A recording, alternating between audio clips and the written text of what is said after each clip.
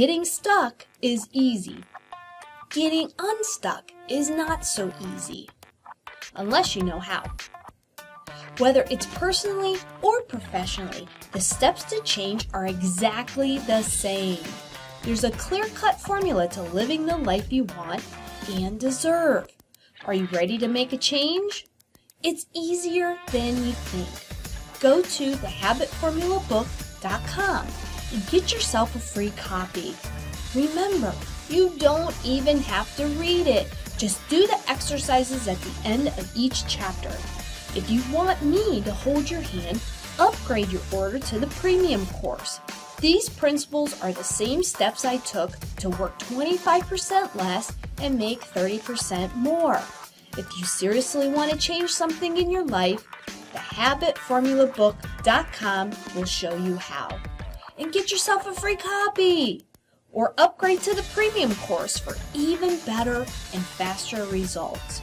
And get unstuck today. thehabitformulabook.com.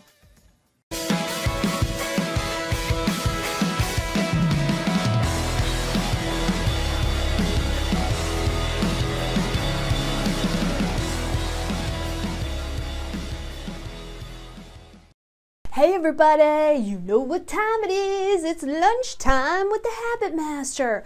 I'm your host, Dr. Stephanie Aldrich, and I help people change their bad habits. When you change your habits, you change your life. Today is Tooth Tuesday, so we're going to talk all about stuff with your mouth, with your teeth, and to try to avoid the Halloween dental visit. Okay, we're going to talk about 8 tips that you can kind of maybe avoid certain things in your kid's basket or grandkid's basket so that you're not visiting me in the next couple of weeks. Okay, this is like an exciting time of year for me. It's the Super Bowl for candy and crunchy things and gooey things and sticky things, and man, it causes havoc on everyone's mouth, and I just love it. Of course, I'm going to tell you not to do it, but of course, you're not going to listen to me, which just gives me more money. So anyway, we're going to talk a little bit about Halloween and 8 tips to avoid going to see the dentist after your Halloween candy experience. Before I get started, grab a free copy of my book. It's called The Habit Formula. Go to thehabitformulabook.com and grab yourself a copy if you want to really dive into the material and, oh gosh, you want to lose weight and keep it off.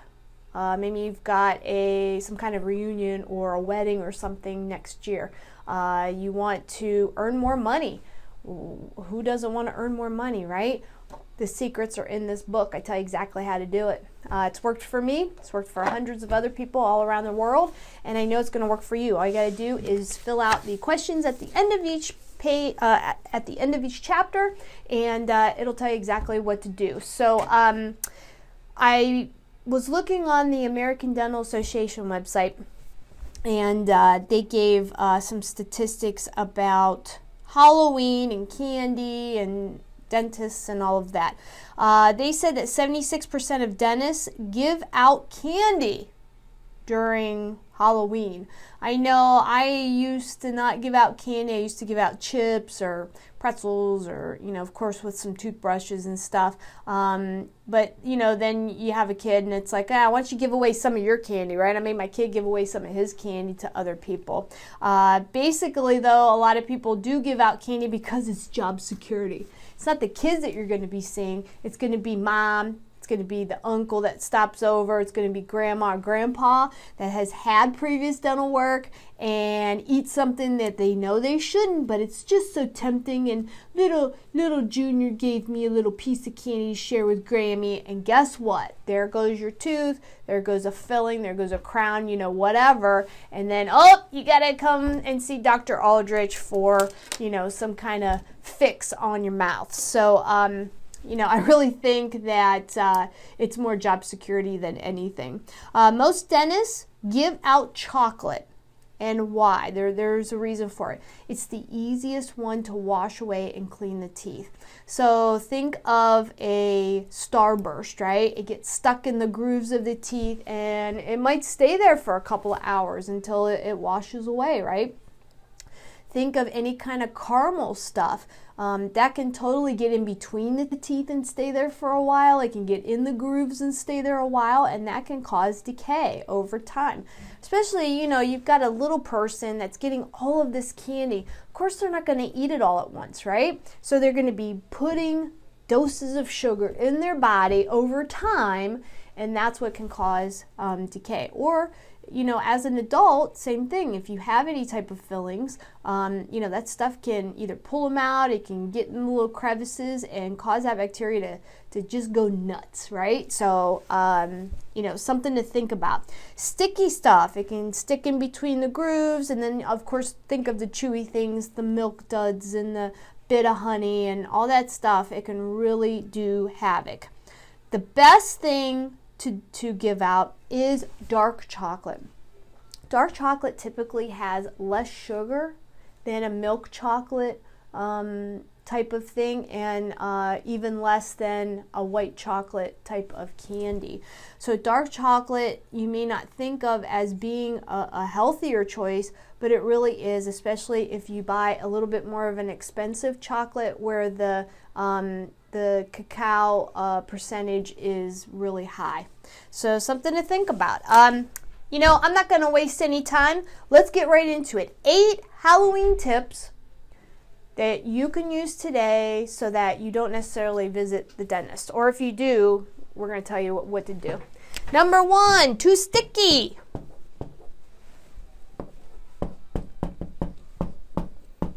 Don't eat it, especially if you have crowns or you've got a denture. That thing will pull it right out, right? And then it's all over the place. If you've got a filling, most people have something, a filling, a crown, a bridge, a partial, something. Stop eating the sticky stuff because it will do havoc on it. It will pull out fillings, it will pull out crowns, and then I'll be seeing you in the next week or two.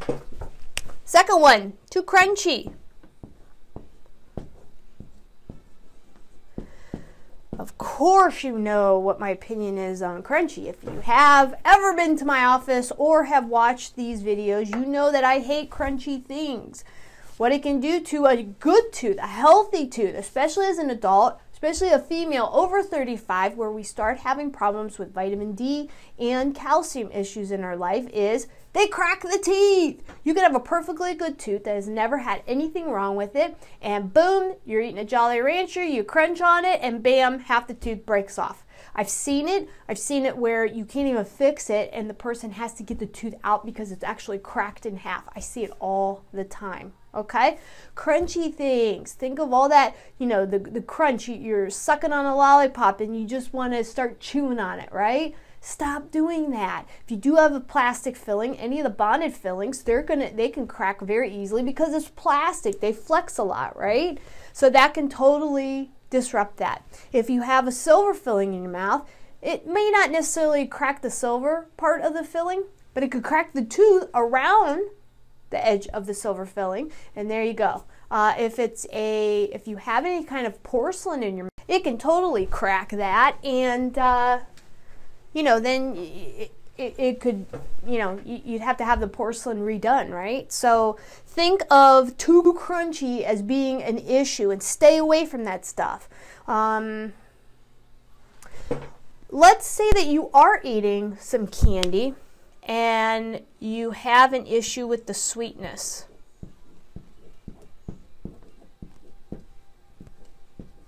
And you're like, oh, man, that's hurting right there, right? Well, guess what? You probably have a cavity somewhere. So kind of pinpoint where it is. Those sugar molecules are getting in there and rubbing up against, wherever the defect is, and it's causing the sensitivity. Your body tells you when something's wrong. So if you are eating any kind of sugar, with the candy stuff, and you notice something's like, whoa, wait a minute, what's going on here? you do have an issue, go immediately call the dentist and say, hey, I got to get in. I want you to look at something because I'm starting to have sensitivity. More than likely, a filling's starting to leak, a crown's starting to leak, something is leaking, and you need either a new filling or a new crown or something. It needs to get fixed, okay? Number 4, cold sensitivity. So, this time of year in Ohio, it's kind of cold, it's kind of damp, it's always raining, it's windy. When you're outside with the kids or grandkids and you're walking along, they're trick-or-treating in the neighborhood, and you're like, ooh, you're breathing in that cold air, and you're like, oh man, this one tooth is starting to bother me. Guess what? It's the same thing as sweetness. Something's leaking, something's decayed, something might be into the nerve, and you need to have it checked out. So make sure that you call your dentist. Call me up, 330-666-7440, and I'll take a look at it and we'll get it fixed for you, okay? Number 5. This is a big one for kids. The sour candy. Reason why sour candy is not very good at all, not only does it have sugar crystals around it to make it sweet, but the sourness actually comes from citric acid. And think of it, it's an acid. So there's more of that in those. That's what makes it bitter. And what it can do over time is acidic. So it can disintegrate the enamel and cause an issue. If you as an adult are munching on the sour stuff, it can get in the crevice, the interface between where the filling is and the tooth structure meet, right? And that part right there is, obviously a seam, and it's a little more vulnerable to things like that. And what it can do is it can really eat away at that edge. And then there you go, you need another one. The seal's broken and it's not doing its job. And usually at that point, you're going to either feel sweet problems or cold problems on that tooth. So it needs to be redone. Number 6, suckers. Suckers are horrible because not only are you want to crunch them, especially when they get thinner and you want to, crunch things. And that, of course, we just went over. It can break things and crack things and lose things, whatever. But suckers also, just think of how long it takes for you to actually disintegrate a sucker and absorb it, right? To break it down, for it to dissolve. It takes a while. So you're prolonging the time that sugar is in your mouth or your child's mouth for an extended length of time. And it can cause decay. It can cause other issues where that bacteria is like, hey, it's a party, and it's a party right here. And then you have issues. So suckers, you just try to avoid them because if you're going to eat something, you want to avoid it staying in your mouth for a prolonged period of time. Now, something to think about when you're trick-or-treating, bring some water along for the kiddos and for you if you're going to dip into their candy. What the water does is it helps to wash away that extra sugar, so it's not attaching. So let's say that, heaven forbid, they didn't brush their teeth, since this morning, and you just go straight trick-or-treating, they're eating the candy. Well, that sugar and stuff kind of coats the teeth and makes them scratchy, right? Well, guess what? The bacteria comes over and says, hey, it's like Velcro, hey, I'm going to stick right here. And the water can help wash it away so that that extra plaque and gunk that the candy makes on those tooth surfaces, it'll kind of help wash things away. Number 8, of course, my favorite. If they are dipping into the candy, or you are too, make sure you brush afterwards. Brush your flippin' teeth. Get all that crap off of there because they're going to feel fuzzy. They're going to feel rough, just like Velcro. And if you don't, you're going to be coming to see me. And nobody wants to ever see me unless it's for cleaning, right? Or you are in pain and you want me to solve the issue. So make sure after the kiddos get done, they got chocolate all over their faces, they're all sticky, throw them in the shower and then hand them a toothbrush with some toothpaste on it and say, hit it. Go brush these teeth up. and make sure you're monitoring them.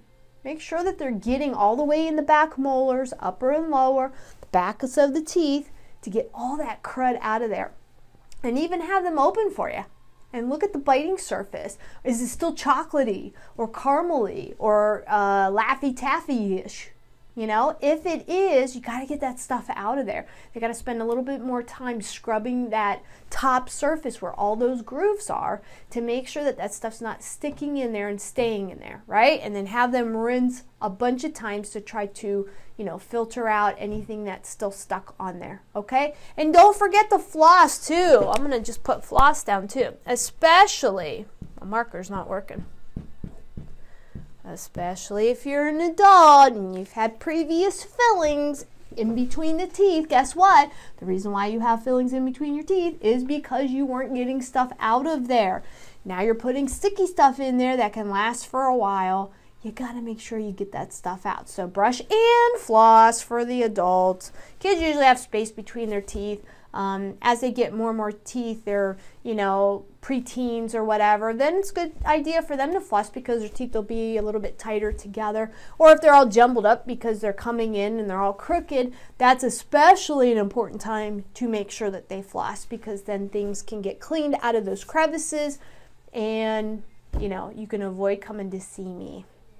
So I know this is just basic, you know, fun things, and everybody's going to have candy. Even myself have had a little bit of candy, but I follow my own rules. As soon as I'm done, I go and brush and floss, and I always drink a little water because to me, the candy's too sweet now that I'm on keto. Anyway, so, you know, I kind of wash it down. So I hope these 10 things, or these 8 tips, will help you know what to avoid and help you know if there is a problem to go see your dentist. So 8 things that Halloween and all the candy that comes with it can cause havoc on your mouth. These are 8 ways you can avoid to see me, or if you do have a problem that, hey, it needs to be addressed. Number 1, avoid the sticky stuff. It can take off crowns. It can get caught in your denture or your partial. It can rip fillings out. Stay away from the sticky stuff. I mean the milk duds and the sugar daddies and the starbursts and the bit of honey, you know, all the fun stuff, of course.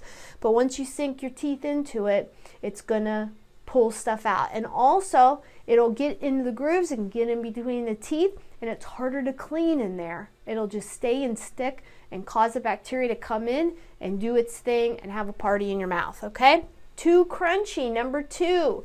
Too crunchy. You know I hate crunchy stuff. It can break a good tooth. It can break a tooth that's been filled. It can break porcelain. You have veneers. You have just crowns, a bridge. It can break all of it. And I've even seen crunchy things break partial dentures and denture teeth too. They're just plastic. What do you think is going to happen when you put a rock in there and you keep, you know, chewing on it? Number 3, if you are eating something out of your kids' Halloween candy box and you feel a sensitivity with the sweetness, you need to pinpoint what tooth or what area you think it is, and then immediately make a dental appointment, because more than likely there's decay going. Maybe a filling's getting a little dislodged and it's starting to leak, or a crown or something like that. You don't want to wait on that. Sweetness is one of the first signs that there's a problem in your mouth. If you get that like real big twinge when you're eating something sweet. Number 4, when you're walking the kiddos outside or their grandkids outside and they're trick-or-treating and you breathe in that cold October air and it's a little bit chilly and you notice the tooth is getting sensitive.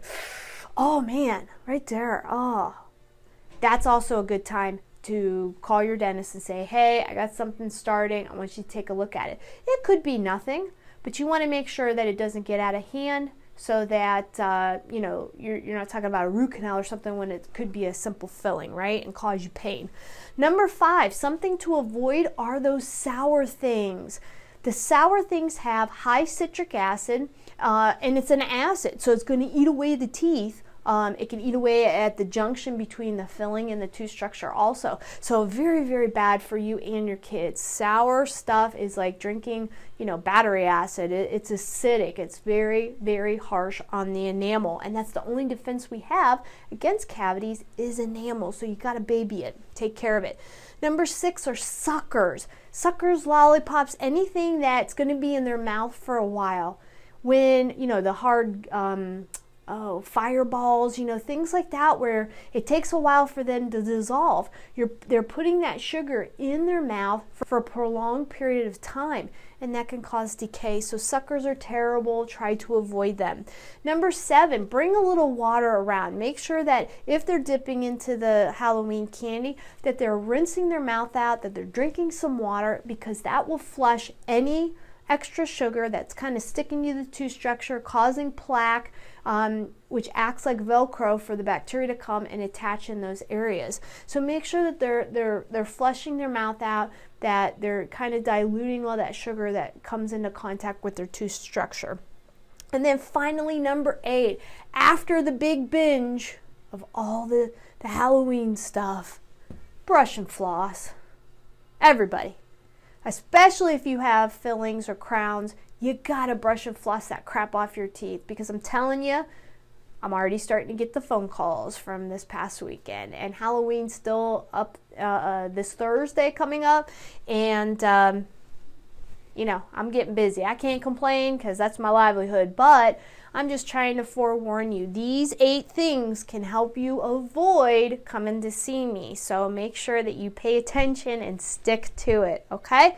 I know this is a short show today, but that's all I got. So thanks for watching. Make sure that you check us out on Spotify, Instagram. I just started a little Instagram account. It's called The Habit Master. I've got a YouTube channel, Spotify, and iTunes. Look for Lunchtime with the Habit Master shows so you don't miss any episodes. That's it for me. Thanks for watching today, and let's build good habits together.